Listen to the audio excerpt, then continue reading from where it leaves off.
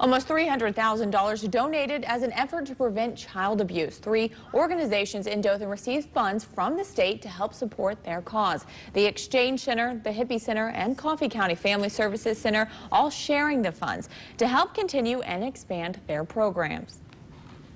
We have other agencies, and we all target different reasons and purposes that we're trying to help the community.